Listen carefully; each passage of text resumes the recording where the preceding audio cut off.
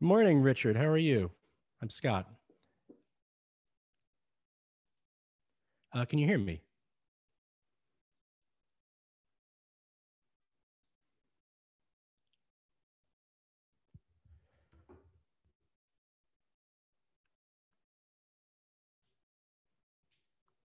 Fantastic. All right. Well, good morning. I think I may wait maybe 1 minute for us to get started, but we'll be getting going in one moment.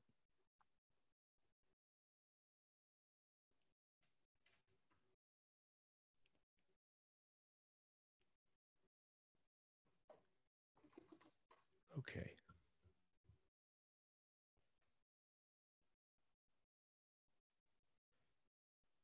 So I'm in New York. Can I ask where you guys are broadcasting from? This is international. This is really exciting.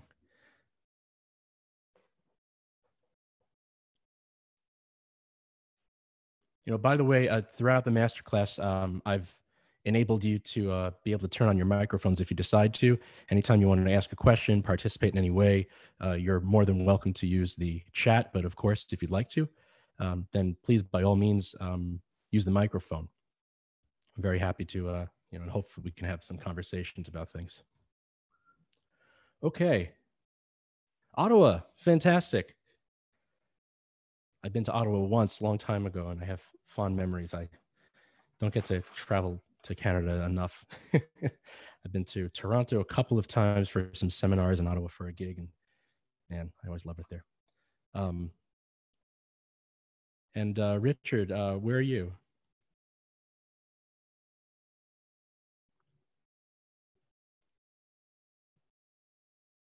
That's okay. All right, so we'll get started. Good morning, everybody.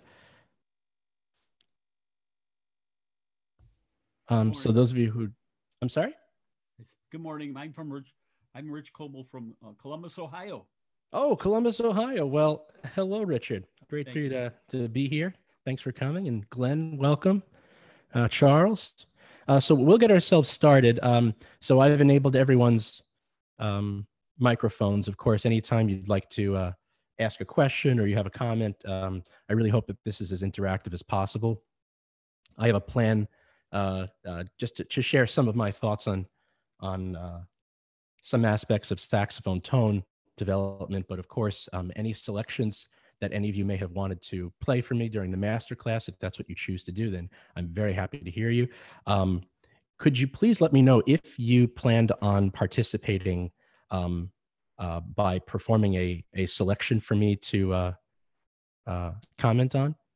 Oh, Glenn in Australia. Well, thank you so much for taking the time to be here, especially with the time difference. I really appreciate that, and that's wonderful. Thank you so much. Yeah. So if anyone has any selections that they wanted to play, if you don't mind listing that in chat, so that I know, and then we can make sure to have enough time set aside to hear everybody. I really want to give you that time. What I would like to start off with, though, is a word on saxophone tone development. So I've been playing saxophone for quite a long time, about 27 years. I am 35 years old. I'm from New York. I still live in New York. I'm a performer in both jazz and classical styles. I also teach at a college that's part of the City University of New York system. And for me, I've found that the most elusive skill, and also for me, also the most important skill for saxophone is tone. I truly feel that with enough work, any saxophonist can have great fingers. And when we get to a particular level, it's pretty much expected that our fingers move pretty fast. And of course, there's variations and degrees of ability, but it's the technique is, at least in the practice room, it comes down to a bit of a mindless repetition, which is not a bad thing. It can be meditative, certainly, but it's all there. It's all laid out for us. We see where our fingers go. There's not too much of an issue there. But what is elusive is how we shape our tone and how we can use our tone to our advantage, particularly for those of us who are interested in performing in more than one style, because there are certainly differences in the expected or desired tone quality for, let's say, a classical song as opposed to maybe a contemporary jazz recording. So what I'd like to share with you are my thoughts on what you can do as just a daily activity to help get in touch with the physical mechanisms that allow you to manipulate that, and then you can use it to whatever end you like. These are exercises and little bits of wisdom that I've picked up from lots of experiences. Um, some of them are a bit of my own construction, but many of them are really based on the experiences I've found from working with both jazz, classical, and pop musicians. So the most important thing here, and for me, what I teach any of my students is that you need to understand what one physically has to do in order to produce a desired effect. So listening to recordings is essential, of course. Um, Hearing what you'd like to sound like and have that idea in your mind's ear, so to speak. But there's no substitute for understanding exactly what you physically need to do in order to produce that desired effect. And sometimes that can be difficult when we're talking about anything that's going on in the mouth, because we obviously can't see it. And when we describe it, we have to describe it in a way that someone else not only hears our result, but understands what that person physically did to produce the result. And that can be very difficult. It's also a conversation that many saxophonists never have. We may talk about things like how much to bite or how little to bite, how much mouthpiece to take in, and those things are very helpful. But there are some other things that we can do. So what I'd like to do is, if you would indulge me for a moment, I would like to play a short excerpt for you.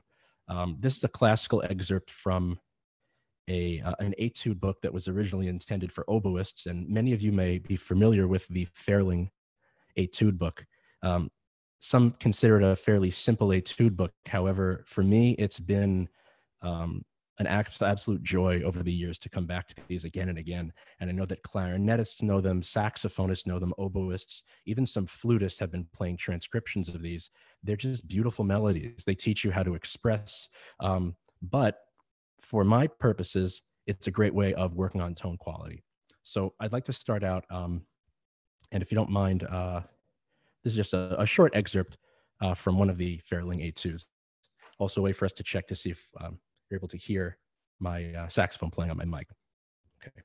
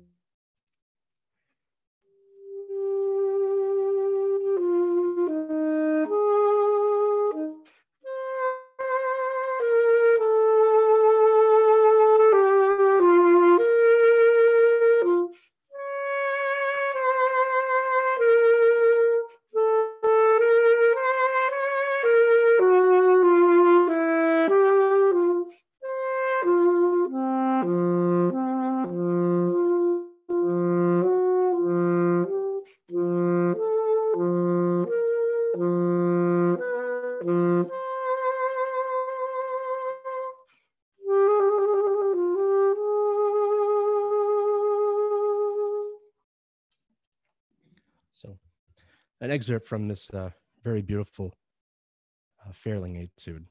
They're all absolutely beautiful pieces. You know, one thing that I love about them is throughout each of them, it forces you to move back and forth between different registers. And that's a central concept for what I do to procure and maintain a good tone. Perhaps the most important element of that is overtone studies. And I'm sure that if you're a saxophonist or any wind player, that you've encountered overtone studies, but I'm not sure if maybe you've encountered it in the way that I choose to do it. So I'd like to give you just a little bit of an inkling into what I tend to do here. So, for example, it's probably well known to most of you that if you take the lower notes of the saxophone, you can use your throat and or your tongue in order to get a higher tone. Um, I like to work with overtones every morning, maybe just about 10 to 15 minutes. I really don't do that much every day, but it's the consistency of working with it each day, because what you're trying to do is build muscle memory. And it's through muscle memory that you can figure out how to physically produce the mechanisms that shape your tone quality. Um, so, uh, the concept of voicing on the saxophone, um, I think, can be best achieved by doing these simple exercises uh, day after day in just a few minutes. Really, 10 to 15 minutes a day is all you need. If you really want to go longer and do a nice hour of overtones, if it makes you happy, then by all means go to town. But I only do it 15 minutes. So, for example, if I were to take a low B flat,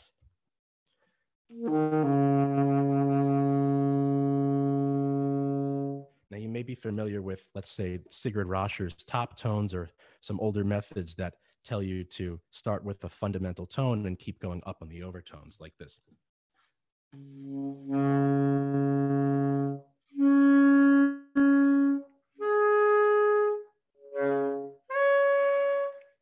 And go up and up and up the overtones. And I think that's useful, especially if you haven't worked with overtones before. If this is a new concept to you, I really recommend that you check out a book called Top Tones by Sigurd Roscher. I'm putting this in the chat. Many of you may already be familiar with it. And I think that's very useful, because if you haven't encountered the overtones, you want to first understand what the overtone series is, and basic ideas about the order of the overtones that you should expect above a fundamental. It's essentially treating the saxophone like a trumpet or like a bugle, that without changing the fingering, you can use the mechanisms in your mouth and throat to change the sound. And this is really where we get to the crux of the matter, is you may have worked with overtones and done this, but maybe not have targeted exactly what part of your mouth and throat is working in order to produce that result. And if you can understand what that is and consistently target it with just short exercises, then over time, relatively short period of time, you'll develop the muscle memory that allows you to manipulate your tone when you're not playing overtones. Because sometimes overtones may seem like an exercise that is very far removed from your everyday playing. And in some cases, it might be. You may be playing a top tones exercise or something similar, and then you put that aside, and then, well, your mouth and throat goes back to whatever position you normally use when you blow into the instrument. But we can learn something else from it. So I like to do two specific things with overtones, and they're difficult in the fact that you want to be able to maintain a good tone when you do it, but you'd have to be patient with yourself. Sometimes you're going to get squeaks and squawks, and don't be discouraged, because that's part of the learning process. So for example, what I would do is, if I start with that fundamental B flat, that low tone, the first overtone above it is just an octave higher. So for example,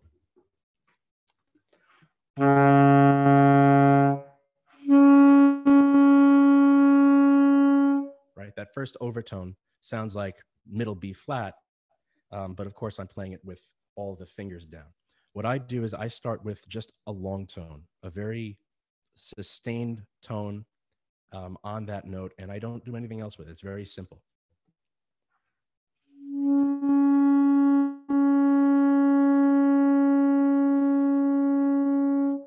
And the idea is to, over time, develop a sense that the front of the mouth is really not doing any of the work. Now, I know that there are lots of different methods of learning the saxophone, lots of different methods of forming your embouchure. And of course, I wouldn't go against what any of you are doing if you're comfortable with it and you like the tone you're producing. But my method is that the front of my mouth is quite loose as I play. I only have enough pressure on my jaw so that I feel like I can seal the air from coming out of my mouth as I play. And that's all that I'm trying to do. Everything else that I do when I play is all voicing from the throat. So even when I play an overtone like that, the reason why I'll play a long tone as part of that warm up is not just to play the overtone, but to make sure that I'm not using the front of the mouth. I like to describe this as a scale. If you have two sides of the scale, the front of the scale is the lips and the jaw. The back of the scale is your throat and your tongue. And those are the only two options that you have to affect your tone quality. You can't do anything else, right? So if for some reason, if a player likes to use a lot of the front of the mouth and likes to bite, then that means that they'll be using less of the throat. I use a lot of throat movement, um, and therefore I don't need to use anything in the front. And I think that it allows the reed to vibrate better. I think it allows me to have a better sustained tone, and also I don't fatigue as much. I can go a very long time without having to take a break. Um, so the second thing that I do with this, and it, of course, it may be something that you've done before, is I drop the overtones downward, which is something that's different than most of these method books. Most of them go upward all the time. And I think the problem with that is after a while, it can become a little bit like a parlor trick, showing people how high you can play overtones. And that's not necessarily the purpose of it. The purpose of it should be to explore what your throat is doing when you're using the correct position. Um, so, for example, if I start on that second overtone, I will play the note and try to let the note, not force it, but let it drop down to the original low B flat, like this.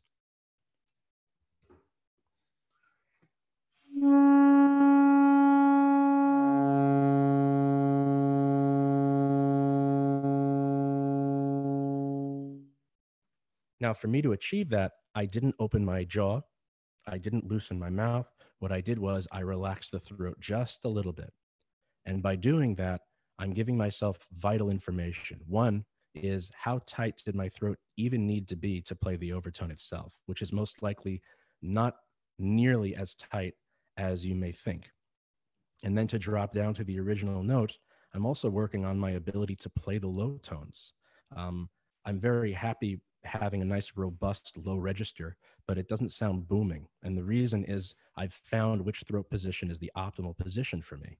Now, how does this kind of skill translate to a practical situation when we're not playing overtones? Well, in the excerpt that I performed a few minutes ago, there was a section that kept going to low D and moving up the octave.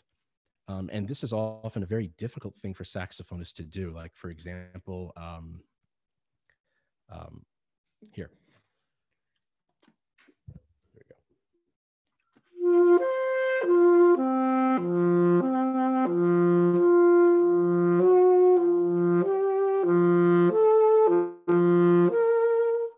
That back and forth of going from a high pitch to a very low pitch is often a very elusive skill for saxophonists of any style, that we often get this delay of the note dropping back down. And the only reason why it does that is because, unbeknownst to us, we are actually telling the saxophone, don't play the low octave, because we've tightened up so much that we forget that we have to relax the throat. And so that's the primary reason why I practice the overtones going downward. It's a simple skill, and it may seem like it's looking at just one small skill out of everything that you would possibly consider as a saxophonist. But I think that there's no substitute for being able to play in the low register and the high register with the same amount of ease. The higher that you play with your overtones, you do the same thing. If you're playing on, let's say, a higher overtone, then you can still practice cascading your overtones very slowly back down each level until you get to the original. And of course, it's a lot harder to do that than just going up the overtones, right? The opposite direction is very hard to do. So for example, like this.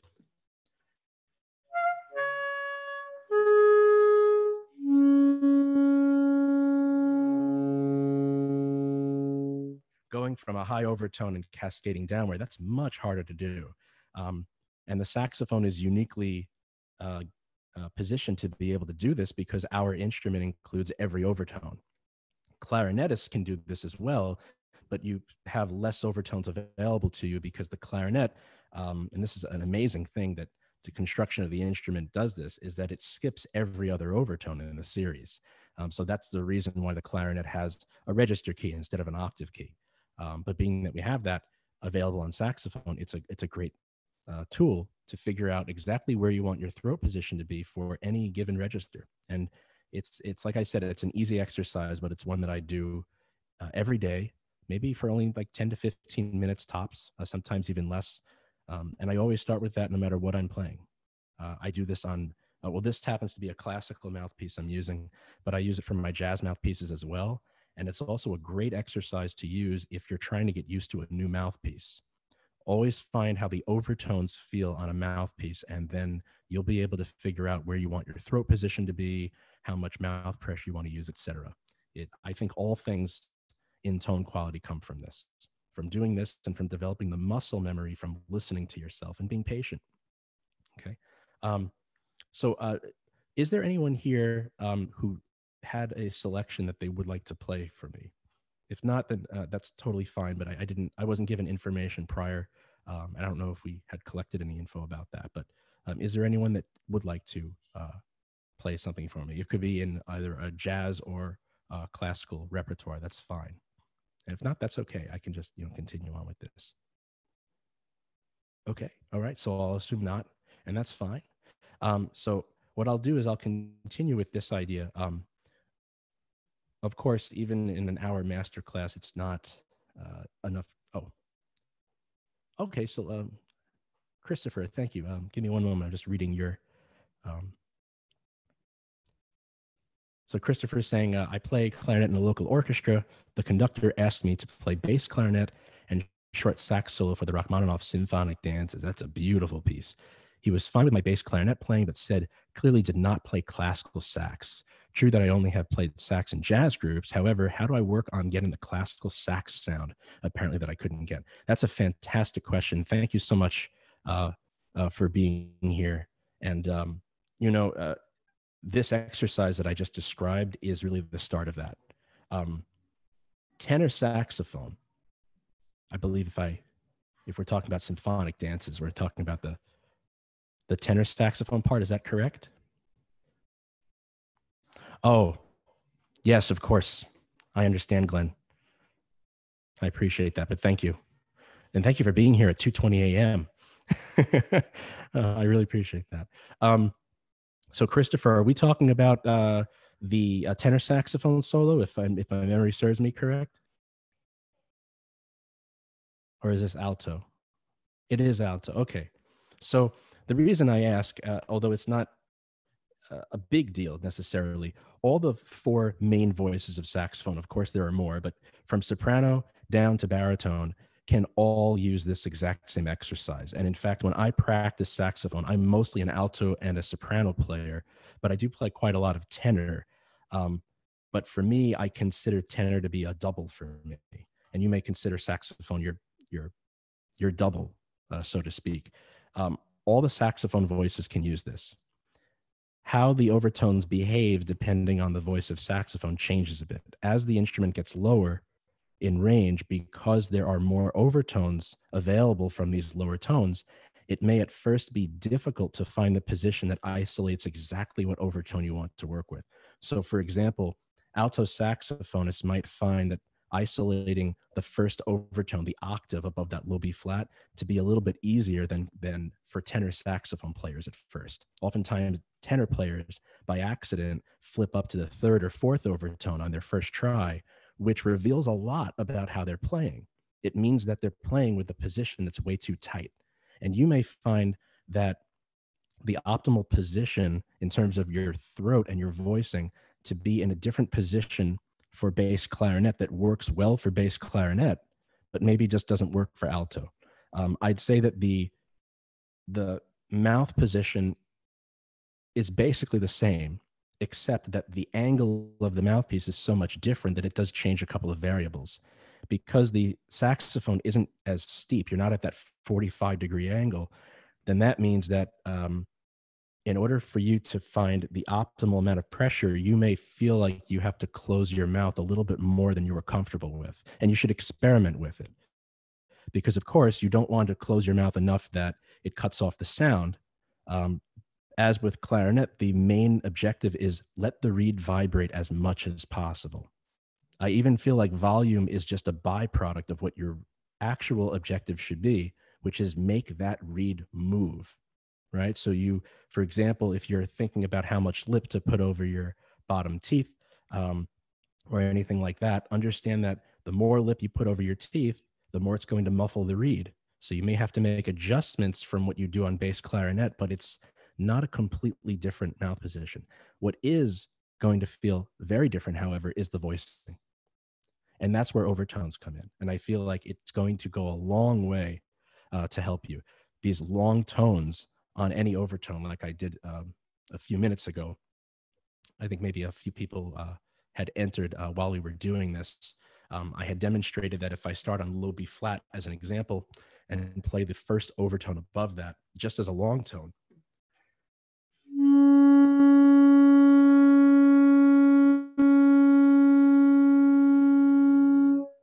as I do that, I am constantly reassessing what I'm doing.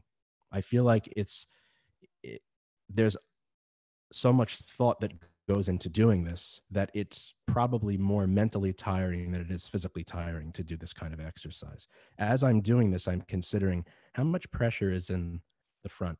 How much am I biting? Am I pursing my lips as I play? Because you don't want to do that.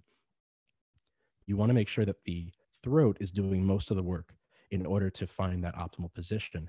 And then, as another objective, can you start exactly on the overtone level that you intended? If you, let's say, finger that low B flat, can you target and play that first overtone above, or does it come out as another overtone other than the one that you wanted? If it comes out as a higher overtone, then that means simply that your throat position was tighter than it needed to be. So if you make squeaks and squawks, for example, when you're trying this, don't assume that it's just a mistake and consign it to the waste bin of mistakes. You can learn from it. You're going to learn much more from making a mistake than from playing it right the first time. And any time that I make a mistake like that, whether I'm playing overtones or not, I stop and I think, okay, I did something to make the horn do that, right? We are constantly giving the instrument directions, and many of the directions we're giving the instrument we're not aware of. So if we become aware of what we physically do that causes that to happen, we can control it. And that's why I feel overtones are really at the heart of this. And hopefully I'm explaining this in a way that's giving more detail than, just simply say, practice your overtones. This is how I practice them at any level. The higher you go with an overtone, you do the same thing. Practice it as a long tone.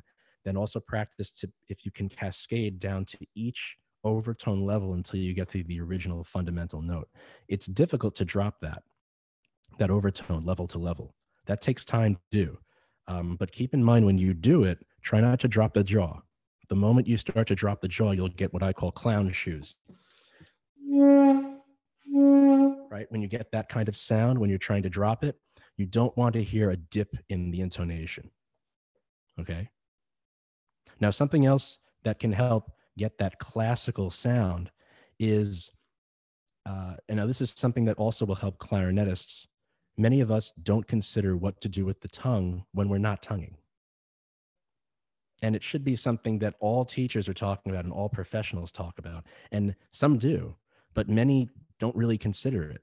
They're all about the tongue when it's making contact with the reed, but when it's not, they don't seem to care about it. But it's in your mouth the whole time, of course. It's a big part of the mouth cavity. So what you do with the tongue when you're just blowing into the instrument and sounding a note is just as important.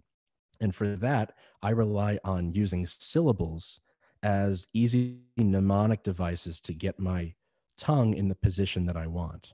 So for example, on alto saxophone or soprano saxophone, because they're higher saxophone voices, you may need the back of your tongue to be in a slightly higher position in a relative sense. So for example, if I said the syllable ah, when you say ah, it makes the back of the tongue go down to the lower palate. And you don't want your tongue in that position because it's going to give you a more hollow sound. But if you want that warmer, darker tone, you need the tongue to be in a higher position. It makes the air move faster in your throat, creates the air pressure that gives you a darker sound. So I'll demonstrate this. The preferred syllable that I use, to be completely truthful, is probably not, it's not a true syllable. At least it's not a syllable found in the English language. It's more of maybe something in between lowercase e, as in letter or bet, something between that and maybe the sound of like a schwa, like It's somewhere in between that, because this just comes from years of my experimenting and finding which syllable is the best for me. So a great way for you to practice it is simply put the mouthpiece in playing position and actually vocalize a syllable. Let your tongue go in that position and see what sound quality you get. Experiment with this. Practicing should be just, it's a scientific method, and you should let it be that. I feel like we get too caught up in the idea of expressing so much that we forget that in the practice room, it's a laboratory. And if we treat it like that, then we can get very quick results. So for example, if I say, ah, right? So I'll say, ah, ah. Now, I'm obviously not saying it with the front. I'm not opening my mouth. I'm trying to do this more like a ventriloquist would, right? So that just the back of my mouth is sounding out the sound ah, and then I'll play with that position. And you don't even need a tongue. Just blow into the instrument. Ah.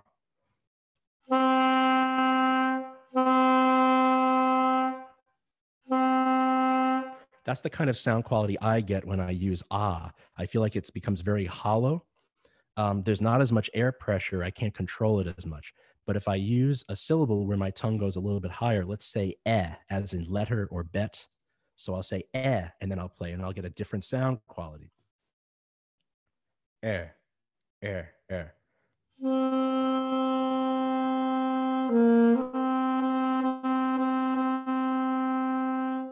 And you can hear that. I mean, hopefully, even over Zoom, I hope that it translates enough that you can hear a sound quality change. But the quality is a bit darker, a bit more focused, a bit warmer. And you may find that once you bring your tongue up past a certain level, you get diminishing returns, or that it feels uncomfortable. Okay. It should never hurt. You should never have any pain doing this. I've had students that tried to keep the tongue so high that they were saying that the sides of their throat by their gland area was becoming very fatigued. If that happens, then you're doing it way too much. You shouldn't need to do it any more than what your mouth would and tongue would do if you're voicing out that syllable. Okay, but this is the essence of what we literally call voicing. Okay, now voicing also includes the larynx muscles when we start to go to higher registers, like for the altissimo range or when we're working on overtones. But if you're working with the normal range of the instrument, you won't have to use nearly that much throat change, and most of it will simply be a tongue position. And again, just like muscle memory is the name of the game with overtones, muscle memory is also the primary focus when you find the position that's good for you, the position that you like to use, and two, making that habit so that you no longer have to think about it. Okay, so you should experiment with it. You may find 5 fantastic saxophone players who use 5 completely different tongue positions, and you have to use what's right for you. We all have different sized mouth cavities, throat cavities, etc. Generally, though, for all 4 voices of saxophone, you're going to find that the tongue position for classical saxophone is going to be on the higher side. It's going to be toward the soft palate in the back of the mouth. And we're talking about the back of the tongue. I'm not talking about pointing the front of the tongue upward. We're talking about that the tongue is in this kind of shape. It's naturally a curved shape, right? And so we're taking the back of the tongue and bringing it so ah, eh, e, eh, ah, right? That's the difference that we're talking about. So the front of the tongue is always in the same relative position. You want it available so that it can touch the reed. It's not supposed to actually make contact with the bottom palate. If we do that, that's what some people call anchor tonguing. And that often happens with very young students. If you ever hear this kind of tonguing, that kind of fuzzy tonguing comes from a student trying to use a point very far back on their tongue to make contact with the reed, and it's just not precise enough. Okay, so we're talking about movement of the back of the tongue to find a position of how much that humped position of the saxophone should be pointing toward the soft palate. I think you'll find that you'll get Christopher. I think you'll find that you'll get great results with that, and just experiment with it. Okay, it may be something that you didn't. Oh, great! I'm happy you could. Yeah, I know sometimes with these, even with having a better quality microphone here, I'm not always sure whether people can hear it, but it sounds like a simple fix. What is less simple about it is creating a sense of muscle memory, right? And that's just about doing it consistently. But you should be willing to experiment with the overtones, experiment with the syllables. One other piece of advice, and this specifically relates to moving between octaves. If I use an excerpt from, let's say, another classical excerpt, the Lars Erik Larsson concerto, absolutely beautiful saxophone concerto that was premiered on, I believe, Swedish radio. This was around 1937, I think it was premiered. The first page of movement 1 employs a section of these beautiful triplets, very fast moving triplets that start on the low octave and move to the high octave very rapidly back and forth. And people often have trouble with this.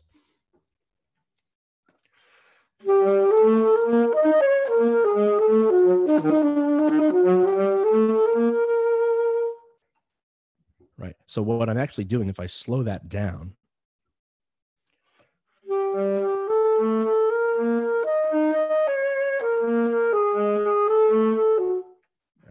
and that can be quite difficult, and we'll find varying degrees of that same kind of line in different pieces, either classical or jazz. And there is a little secret to doing this, and it has to do with voicing, and it has to do with using the throat. So the two skills that we were already talking about today, one being using overtone studies to get in touch with throat movement and figuring out which syllable is the right syllable for you. When you have rapid changes, rapid octave movement between registers, favor the lower octave.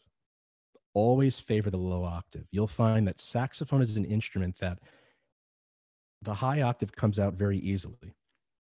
Unless you're pulling your throat down way too far, or if there's something wrong with the instrument, you'll usually find that the high octave comes out without much effort, which is part of the reason why people don't often develop their sense of throat movement with respect to high octaves, because it comes out anyway.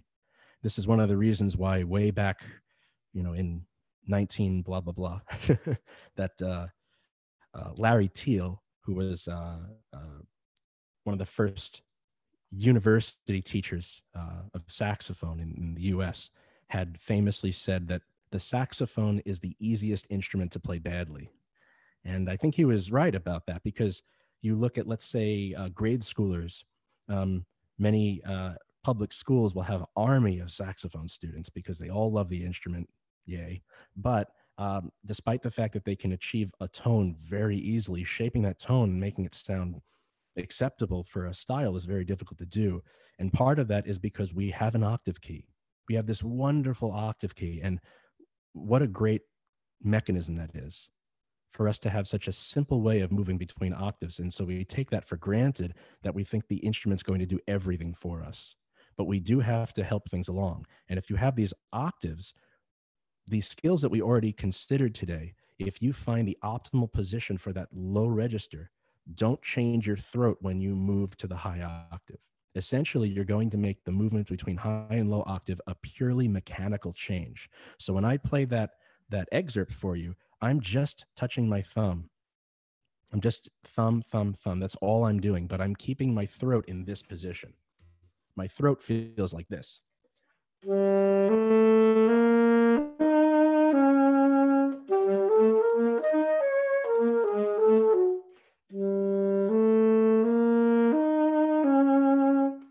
Right. So with respect to how my throat is interpreting it, I may as well be playing in the low octave the entire time. So it's something I've discovered over a long period of time, and I suspect that other saxophonists do it in a similar way. And if not, at least it's the way that works for me. But it's still related. Still related. Now, are there any specific issues that you'd like to cover? Either if it's something related to this, or you would like me to explain something further that we had already discussed, or give a demonstration of something. And if you come up with ideas as I'm speaking, please feel free to let me know, and I'm happy to shift the conversation in that direction. What I did want to touch on, otherwise, if there isn't another suggestion here, is how to apply these ideas to the altissimo range. So, regardless of style, eventually we all get to a point where we realize, or at least the information is provided to us, that the saxophone can play well outside of its given range. If we're looking at the palm keys as the edge of the saxophone's high register, we can see that we can actually access quite a lot of notes above that. And we can practice this in the same way that the other skills that we talked about today are used. It just happens to be an extreme example. So when we get down to it, altissimo notes are nothing but high overtones with different fingerings. That's all they are. So if you were to practice overtones and eventually get high enough, you're in the altissimo range on an overtone. Okay. So a good example of this would be if I start again with that low B flat, the first overtone is a B flat. The second overtone above is is the same as F with the octave key. Then above that is B flat with the octave key. Okay. Then above that, the fifth overtone is the equivalent of the D palm key. The one above that is F with the palm key. And then we're actually in the altissimo range already. So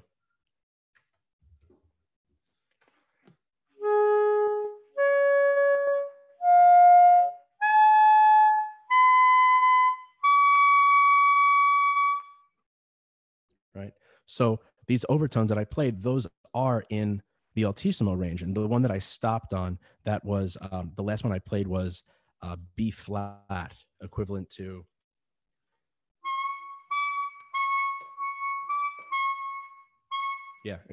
high B flat. Sorry about that. But this is how I became more comfortable with my altissimo range. Part of it is finding a fingering that works for you, and that can be confusing. I think here is one of the few times that the internet can be a really good tool, a really useful tool. There's so many fingering combinations that people have found that work, and you have to find one that works for you. So one thing that I won't do here, because it's just a bit exhaustive, is to provide you with a whole set of fingerings that I use. But I can tell you that the sources I have for my fingerings came from many different sources. If you're curious, I'm playing on a modern saxophone, but a lot of the vintage saxophones sometimes require some alternative altissimo fingerings in order to get the note out a little bit easier. But regardless of which fingering you use, it's an overtone, and you want to treat it like an overtone. So if you do those 15-minute-a-day exercises, get in touch with using the throat position, I think you'll find that it's going to be quite useful for you. Okay, because the objective should be for you to use the altissimo range as another range in the same way that if you wanted to play a scale, why not be able to play a scale up in the altissimo range instead of playing one note in the altissimo range and going back down. This often is something that is difficult for jazz improvisers, that you may find someone who's very adept as an improviser, but they get past a certain range and they're not really that comfortable with playing in an articulative way in the altissimo register.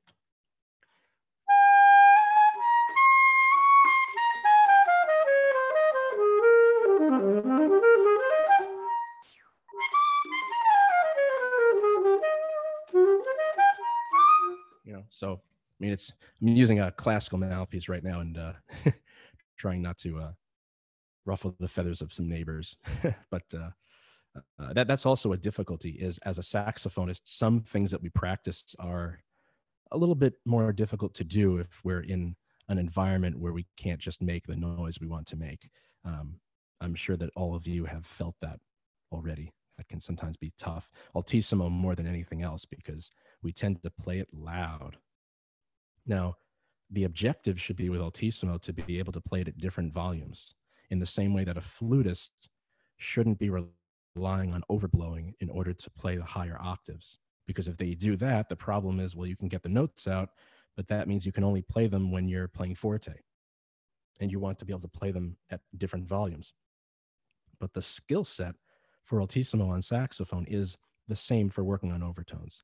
So, one other thing to consider that may help you to this end is when I study overtones, when I practice these in the morning, I consider that each overtone level above the original note that I'm fingering is virtually the same position for almost any fingering that I try to play that overtone level. So, as an example, if you play the low B flat and you play the original tone, if I play chromatically up that low register,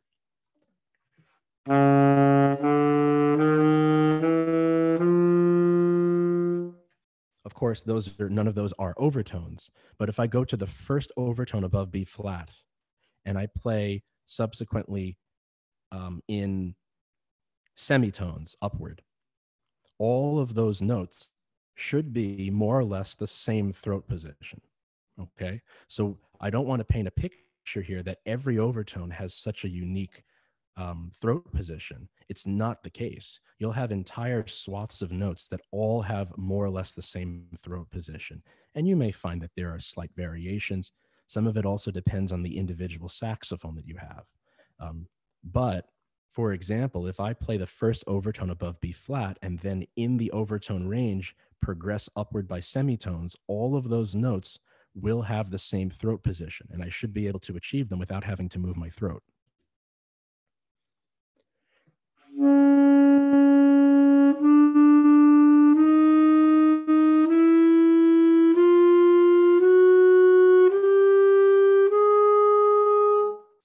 Right? So all of those tones I was able to achieve on the same throat position. So it shows that we have entire registers, entire sets of notes that when we start to practice overtones, which will of course help us in the normal range and in the altissimo range, that it's not to say that each overtone has a completely different position. That would be very, very difficult if that were the case. And you'll find that the higher you go in the overtone range, the same thing applies. If I look at the overtone above that, still on the B flat fingering, this is going to be the second overtone above the fundamental. So it will sound like an F.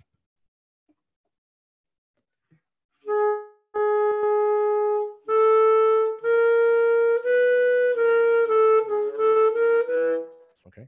So all of those are also the same throat position. If I go up a level to the next and then move by half step, all of those are in the same position as well. So we have levels of overtones that encompass not just one fingering, but an entire set of notes. So we can kind of consider it that we're moving vertically up the register, but once we get to one level, we can now move horizontally, and all the notes in that particular range will have more or less the same throat position.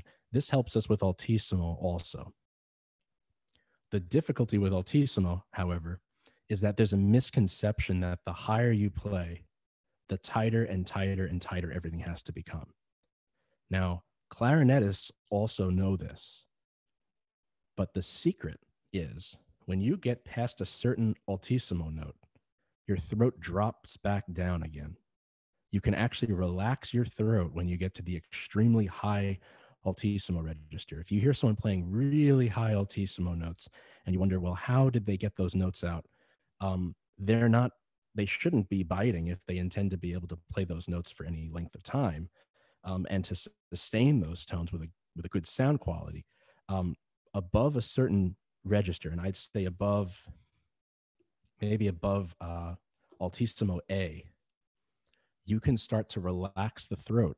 And you may find that when you go very high, and you experiment, that the optimal throat position is one that's much, much looser than you may have thought. In fact, the edge of the altissimo range, the lower altissimo, if you start from, let's say, F with the front F key to F sharp, G, and G sharp, those notes I feel are much tighter and much more unforgiving throat positions than for any of the other altissimo notes. So if you're trying to master your altissimo, first start with those lower altissimo notes, because I have to say they're harder to play. So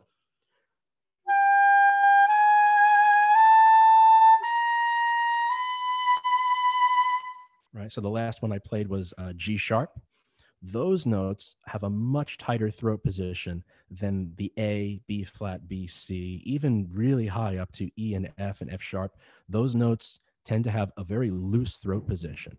So if we think on that and consider how young saxophonists tend to have difficulty even playing low E, low D, part of the reason for that is they often receive poor advice.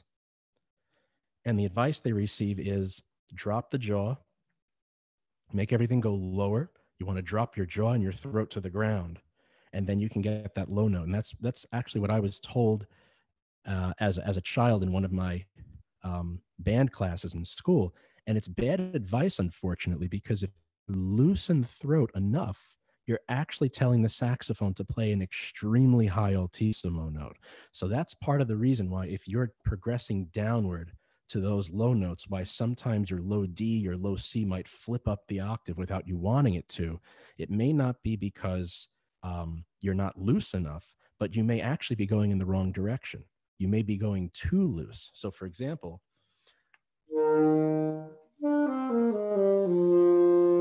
right, when young saxophonists get that kind of sound, when they try to go downward and they get the octave, consider that some of the benefits of working with overtones and allowing yourself to cascade not just back down to the lower overtones, but also to the original low note, is that you're not just learning about how to play high notes, you're learning about the optimal throat position for your original low position.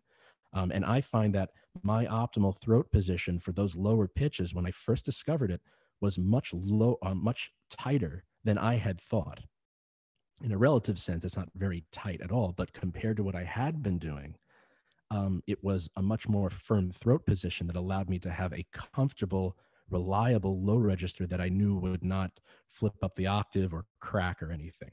So that's really how I found my low position. So I can demonstrate that.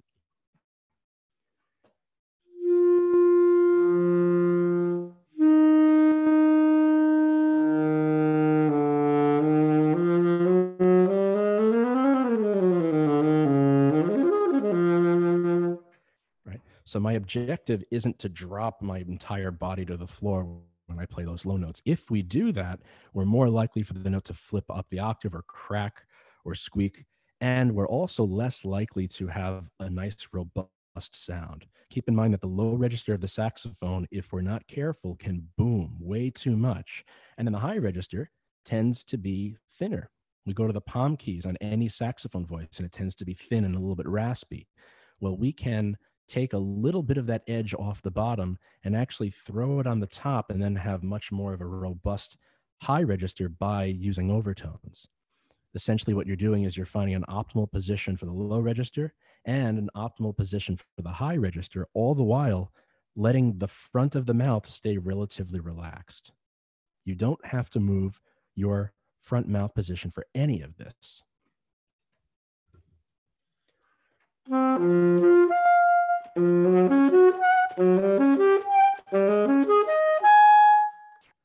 My front mouth position is the same for all of those notes. And of course, that takes time to become comfortable with it, because most saxophone players have some movement in the front as they're playing. And let's face it, everyone does to a certain degree. But the question is, how much do you really need? Do you really need to be moving your jaw side to side, up and down?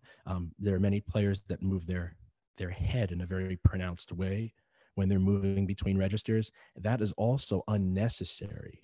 Now, of course, if I think of Of course, this isn't a saxophone example, but at one point, Dizzy Gillespie in his career had sought advice from a classical trumpet player to explore how he could stop puffing his cheeks. And the person that he worked with basically told him, "I don't really want to do anything to your playing, man, because if I do, I'm going to be the guy who ruined Dizzy Gillespie's sound. You sound fantastic." And I think it was an interesting lesson to learn that yes, he was doing something that traditionally was considered wrong, but he had a beautiful sound. He sounded great. So, for all the advice that I'm giving, you may be very happy with your sound, and I'm not trying to rock that boat, but just consider that there may be more efficient ways to do something, and that in your practicing, whatever methods you use, that attaining the muscle memory to recreate that is important. So for me, the practice room is a less expressive time musically, and it's more of an analytical laboratory kind of approach.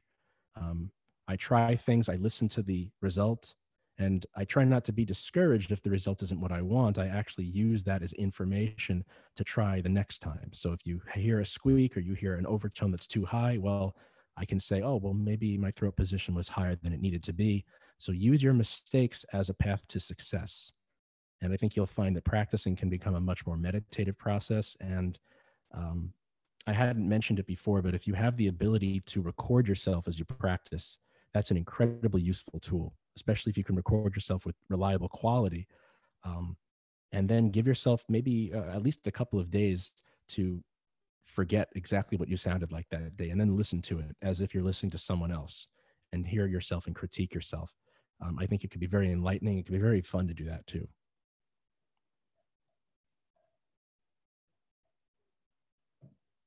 Sorry about that. So I wonder, we have only maybe 3 minutes or so left.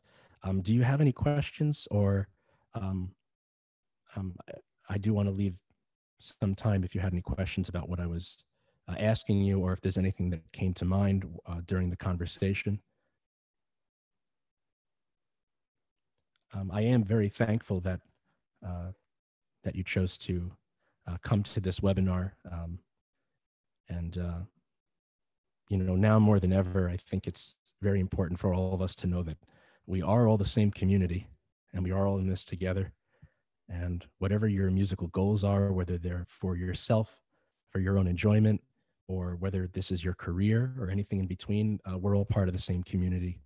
And it's a very fun community to be a part of. So I'm happy that I had been asked to be a part of this. So I hope that it was useful to you. I hope that it was helpful.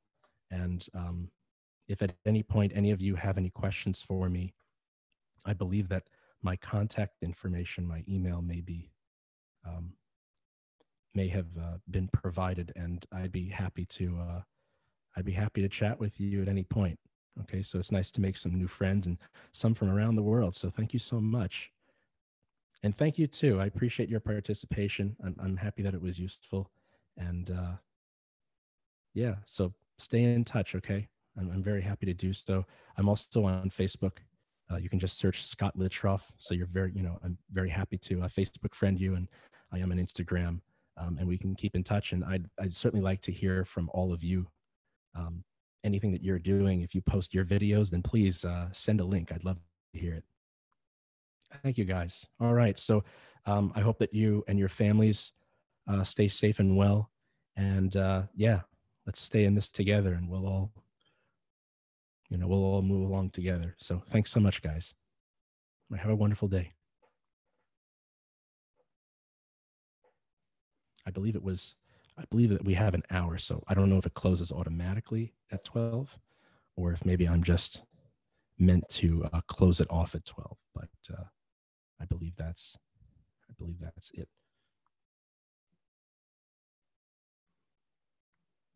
Okay.